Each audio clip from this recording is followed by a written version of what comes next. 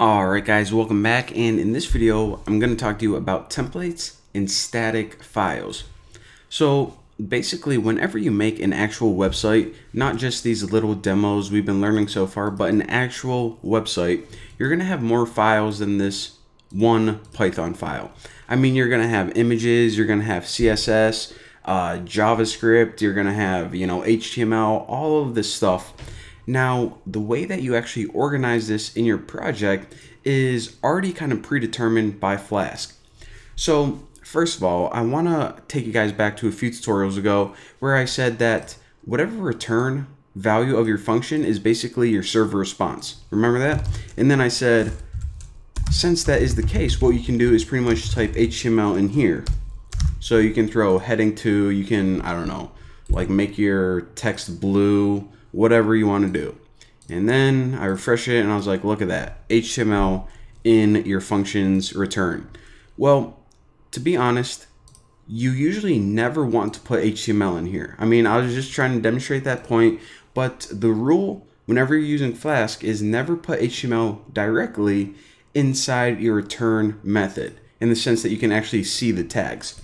So we obviously need to have HTML for our website so it doesn't just look like Craigslist. So how do we do that?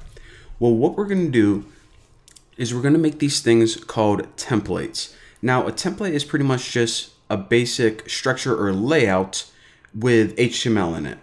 So I'll show you guys a real quick example, and it's going to make a lot more sense. So you see right here, this is just my website, the profile page. That's everyone's profile page is pretty much the same. I mean, you have your profile image right here, your little about section, and this is my profile, so it just says my profile. But if we were to go to someone else's, it would say their actual name. So again, profile, picture, same things on the left, and their name on the right. Well, instead of writing the HTML for every single person, since it's so similar, what we do is we make a template. A template that says, okay, this is the structure of it, and then whenever you go to someone's profile, just stick their profile photo right here and put all the information you need. But the HTML, the layout, it never really changes. So that's what we're going to be doing, and that's what I'm going to be showing you guys right now. So the first thing we're actually going to do is we're going to import render template, and that just means that we can actually use these templates or layouts. Now we're going to make two directories, and remember my main file right here. So I'm gonna go new directory, and what one do I, let me just go templates first. I'll make them both at once. One for templates and another one called static. Now your templates inside here, that's gonna be basically, just think of it as your HTML files for now. So HTML files that we can plug data into. Now static, these are for static files that never change, like CSS. Of course, that's just going to be the same until you update it to a new theme. But generally, your CSS file is never going to change. So all of your static, non-changing files. So we'll get to making those in just a second. But for right now, let me actually show you guys. And we'll switch this from the index to we'll make the profile. So what we're going to do in this example is we're going to make a fake profile page, and we're going to pass in a username. So the layout for everyone's profile is going to be the same, but it's going to be a little bit different, the content depending on their name. So now let me just write profile, and remember, we pass in name right here, and instead of just a straight up bit of text that we're going to return for the server response, we actually want to return render template. All right, looking cool. So what we're going to do here is we're going to go profile HTML, and we're going to make this in just a second. And this is going to be our template, our HTML file. Now, what does our layout need in order to know what information to display? Well, it just needs the name variable. And we can throw in other ones, but I just want to keep it real simple for right now. So now what we have to do is we need to make this file inside our templates directory. And that's why I said you need to have two directories named static and templates. You just can't name them anything you want, because by default Flask is expecting all of your templates to go in a directory called templates. So new HTML file called profile, and we can delete all this. Actually, keep this doc type at the top, and there you go. Wow, I don't even want to say that. Doc type.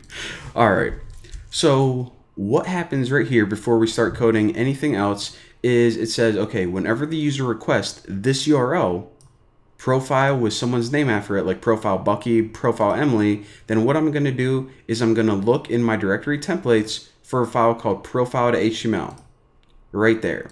Now I'm also going to give it a name variable, and I'll show you guys how to use variables in your templates. Might as well do it right now. So just code any old regular HTML in here, just like it was, you know, not even part of Flask. So title, all right, title, and I'll say, welcome to the New Boston. All right, so like I said, just regular HTML. And now let me just write a heading 1 in here. Heading 1, and I'll say, hey, or let's say, yeah, let's say, hey there, Bucky, or hey there, Emily, whatever. So anytime you want to use a variable, and remember, our variable is called name, which is just going to be equal to some user's name. What you do is you put it in between two curly braces. So curly brace, ending curly brace, ending curly brace. Now remember, you actually write the variable's name, which is name right there. So this gets passed through to your template, and eventually this is going to say, hey there, Bucky, hey there, Sally, whatever. So if we run this right now, check it out. What is it? Profile. All right, so profile slash Bucky. It says, hey there, Bucky. Profile slash tuna face. Hey there, tuna face. So again, one last time, what we're doing, instead of writing HTML directly in here, what Flask is doing is it's generating the HTML for us. How does it do that? Well, it uses this template and it throws in these variables. It generates a bunch of HTML using this template, and then it returns it as a server response.